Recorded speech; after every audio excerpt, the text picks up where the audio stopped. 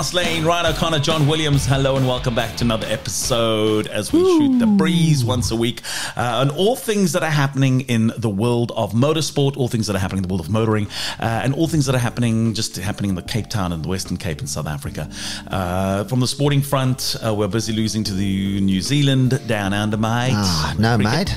In the cricket, but that's about the only thing that's going down in the world at the moment. I met Drickus du Plessis last weekend. I was very jealous that you got to hang out and meet him. South Africans, I got to meet Drickus. And? Yeah, he lekker guy. I mean, you had a nice event. I mean, that was the cricket, the T20. You got to hang out with the who's who there. Tell me, who was hanging out in that box? Drickus, I said to him, Drickus, my mate said, just one picture, just one. Oh, he says, yeah, Binks. You see, because it's just one for you, but not for me. For me, I get it all the time. Like, yeah, it must be tough being a world champion, mate. Do you remember ever going to go watch Paro in the Western Cape has a Paro Centre? Yeah, right? yeah. The Civic Centre. Mm-hmm. They still have wrestling on there. They have actually martial arts there. You can go watch boxing. You can go watch wrestling. Local heroes really go and they're made at Paro Civic Centre. You can see Wouter Dikebouter versus John from Avalon. And they got massive support there. Yeah, I believe it's quite big. Yeah. And they go and they bring those garden chairs. You know the white garden stool chairs? The number one item of furniture in South Africa for gardens is the white garden chair. You're not going to believe me. I actually have been to one of these events. And you know what the best part is? When they shout, Makalamuch! No. Makalamuch! Where the spectators get to wrestle. They have a halftime where they go in and the guys go. And yes, it's brilliant. Spectators get to wrestle. It's like a halftime entertainment. You step right up and you go and do the thing. And the brandy specials are like $40, I think. That's expensive. That's for two brandies. Listen, it's probably for two brandies. It's $20 a double brandy. Happy hour, all hours. But we both are in the Paro region, so we mustn't be that. This is our hood. I'm on Bielville. It's our hood. Now, they're saying that Drickus wants to see the fight happen at Loftus Versveld. I thought you were going to say at Goodwood Pens. No. Okay. But can you imagine the parking lot? The fights before the main fight. Jeez. Can you imagine the warm-up fights? I'm down here on the side of the field here. We've got a warm-up fight. It's Frikkie from Fontaine versus Janneman from whatever. And they're going to get the fights in the parking lot. Yeah. At Loftus before the main fight. Yes, so you have to come with your scrum cap on just to support the match. It would be awesome to have an event here, though. A lot of people are asking where the big celebrities on the show are because we talk motor racing. So let's get one on the line. In actual fact, there was a couple of people we wanted to get hold of and call today. I want to try and get hold of very quickly. Get hold of a dear friend of both of ours. In actual fact, give us the backstory to when you first met him. Because he was first in? Am I right in saying he was first in rally before he then moved on to doing? Where did you meet South African Dakar legend Giniel De Villiers? So Giniel was actually a touring car driver. He came up through circuit racing. I was very fortunate enough as a youngster to hang around the track and watch these greats like himself and many others. You know, Dion Jabeur, we've spoken about, my uncle Steve Wyndham. Giniel was sort of a younger driver coming through. And I mean, touring cars back in the day, everybody wanted to watch touring cars. It was just packed Kalani. You couldn't even get a spot if you didn't come early. The cars were so spectacular, very close racing. So he made his name driving in the touring cars under Nissan with Glenn Hall, who now many years later, you know, has run a very successful Dakar Toyota team. Absolutely. So they partnered up. But in between that, you know, Giniel driven for many different manufacturers, and I mean, he made the transition from track to rallying very quickly.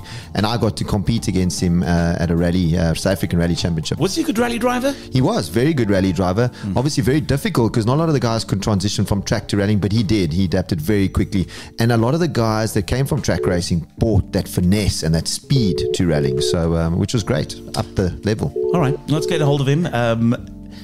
And speaking of the devil, there we go. There he is, ladies and gentlemen, Giniel De Villiers, back in Cape Town after yet another grueling Dakar. Giniel, mate, how are you doing? Good, finding yourself, man. Yeah, lekker, we can't complain. John and I are thinking, John's just explaining to me on this podcast of ours about when he first met you and his involvement. Giniel, do you remember the first time you met John Williams? Yeah, that was quite a few years ago. Time flies. It was back somewhere at a race circuit. We were racing, we're doing track racing back then, and obviously John did some rallying as well. So it's between track and rallying where I met John, but that's many years ago. Yeah, we're getting a lot older now, eh? And I was saying to Ryan, I mean, back in the day with the touring cars as a youngster, watching that was so spectacular. I mean, you know, the guys who had the best drivers in the country racing in all different manufacturers, it was awesome. Yeah, absolutely. Those were basically the golden years of racing in South Africa. I mean, when I started, I was very fortunate to start in that era, you know, in the 90s when touring cars were absolutely at their best. You know, we had full fields of race cars. We had race tracks, you know, filled with people. Killarney filled with 30,000 people. Kyalami full to the brim. And yeah, just wonderful days and great memories. Absolutely.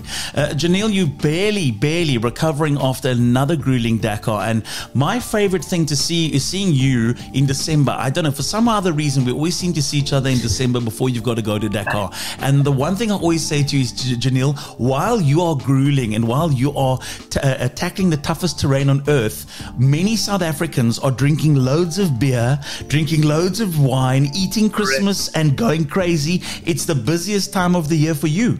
Yeah, it's always very difficult, you know. That time of the year, everybody's in a festive mood and everybody wants to party and drink beers and champagne, like you say, which is all good and all nice. But, you know, that time of the year, I've got to make sure that I'm as fit as I can be, you know, obviously not have too many beers. But I must say, you know, after a hard cycle, 4 or 5 hour ride, I always have one beer at least because it's cold beer then. And tell me, Giniel, I mean, I obviously, Ryan always laughs because I never miss a night of the highlights, and I get so excited watching and seeing the South Africans do so well. But tell me, I mean, the pace seems tremendous. I mean, you know, you guys are racing over such a long distance, but I mean, over the years, I mean, you've been doing it for a long time, the pace just seems to be extremely quick, you know, over these kilometers that you guys are competing in. Yeah, it's actually crazy, John. I mean, nowadays the pace is so fast and it's so high. I mean, it's become sort of a sprint race, basically, you know, and it's just insane. I mean, you have to be there yourself. It's just insane the speed the guys are going at now. And obviously the cars are, you know, really good. We got big 37-inch tires and the speed that you can go over, you know, the uneven terrain that we have in the Dakar is just unbelievable. So, yeah, it's certainly very, very high pace. And I mean, I've been lucky enough to compete against Nassala here, and I mean, like you say, he's definitely upped the pace. But there's also the terrain. I mean, he's a dune guru. I mean, has the race become more a dune type of race, whereas before you had a bit more rally stages in between? It seems to be 90% dunes. Well, I mean, they certainly put in a lot of dunes, and in this, you know, this year there was quite a lot of dunes. But I mean, it also depends on you know, where you race. So. In South America, for instance, we had a lot more rally stages because it's just, you know, the way the country is. But in Saudi Arabia, certainly there are quite a lot of dunes, but, you know, we have a lot more open desert in Saudi Arabia and, you know, very little road. So you tend to spend quite a bit of time off-road, and, you know, that's off-road through rocks or off-road through the dunes. But yeah, I mean, there were a lot of dunes back in when I did the race in Africa as well. So you adjust to that. But you know, like you say, a guy like Nasser is extremely good at reading that open desert type terrain.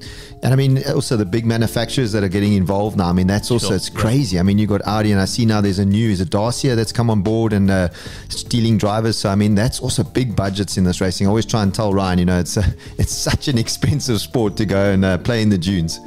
Yeah, crazy. I mean, those guys, you know, guys like Audi and those that got huge budgets to do the race. Unfortunately, they are. It was their last Dakar. They're not going to be back next year, but Dacia is there and they belong to Renault, so they there with a 3-year program as far as I understand, with Sebastian Loeb and Nasser. So that's going to be interesting. But I mean, there's always new manufacturers looking at the race.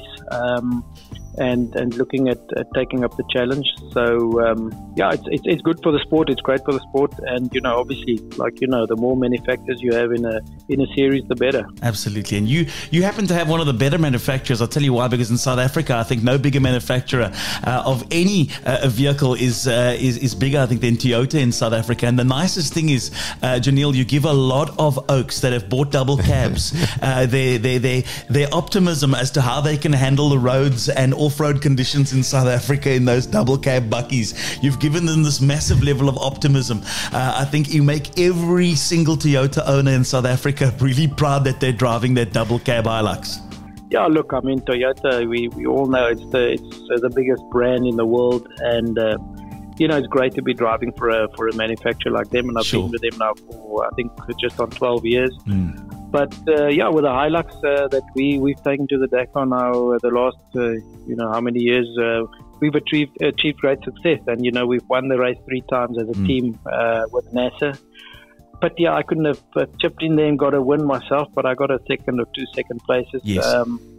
But no, for sure. I mean, it's a huge brand, and I mean, you could see just in South Africa, because Toyota is such a big brand here, that the support and all the guys, you get all the guys excited, and they talk about the race and their Hiluxes, and Hiluxes with that car stickers on the back, and the whole lot. Exactly. It's all good. It is. Giniel, listen, thanks for your time. We appreciate it. Also, just a huge thanks. I think locally, people don't know that you're on a mountain bike and a road bike that's got specialized all over it. And we both know Bobby very well, and the team that support you to keep you fit throughout the course of the year.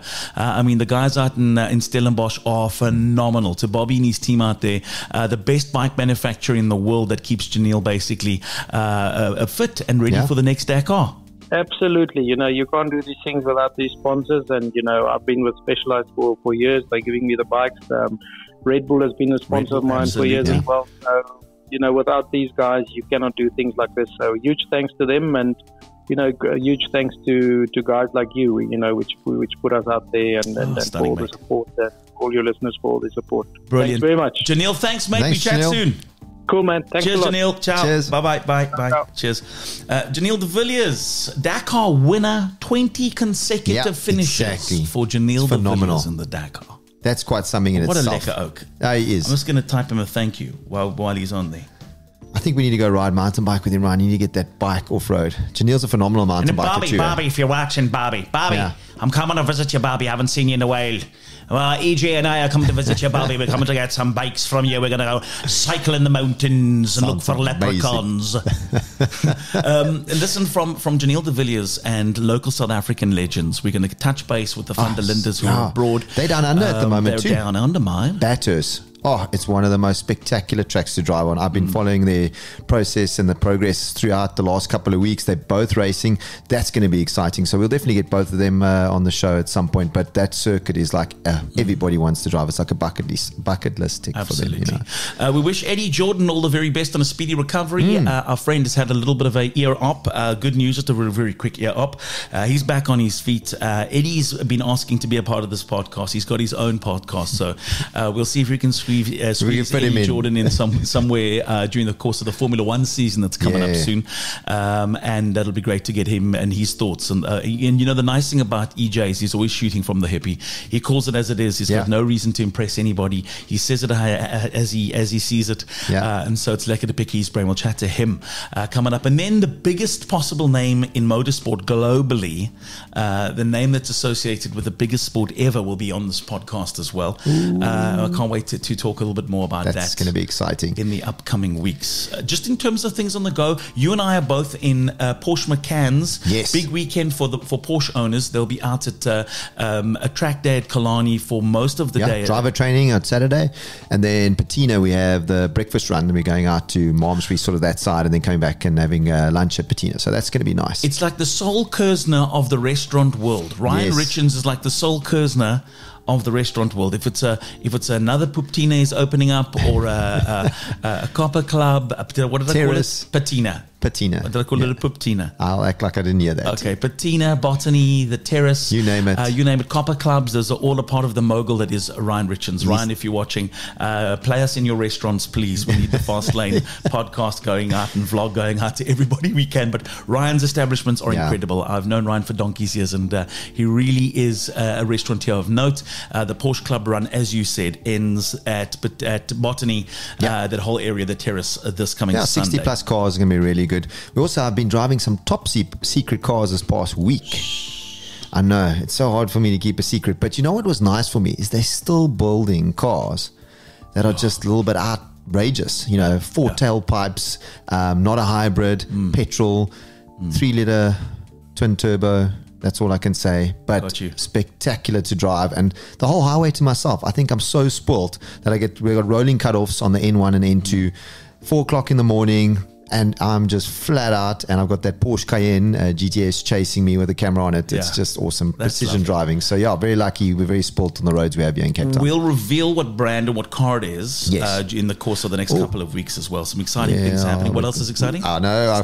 We're going to be doing some stuff with Porsche. Oh yes, Porsche. They're coming down. Listen, and also I've got to say a couple of people who are going to get involved with the show. A huge thanks to Melon Mobile. Melon Mobile, if you don't know who they are and what they're about, we can explain exactly over the next couple of weeks who they are and what they're about. Also to OneBet, to Villy, and to Garth, and we introduce you to who they are and the products that they have. 2 very exciting brands, one brand new, the other one been around for a while, but watch the space. Big things happening as we count down the weeks to the Samola Hill climb. Unveiling of the car, I can't wait to do that. Unveiling of the car on this vlog as well. We're going to show you what the cars look like in their full livery.